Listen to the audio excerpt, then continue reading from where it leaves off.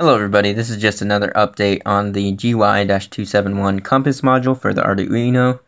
I'm just messing around with this thing so I can get it so it's always pointing north.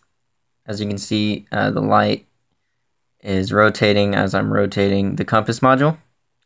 And also, if you just imagine if this was connected to the actual board and rotating with the compass module, it would be always pointing north. And I also am just getting that data printed out onto the computer. It's just printing out the degrees and the X, Y, and Z, as well as the time from the compass or from the RTC module I have down here.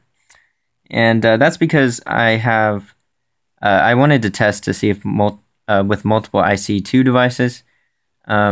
Because they're connecting to the same pins on the Arduino chip, and the IC2 devices have an identifier for each device. It has an identification so that the chip knows which device is communicating with the Arduino, and that's about it. Just wanted to show that I've got this little compass thing working. Thank you all for watching, and have a great day.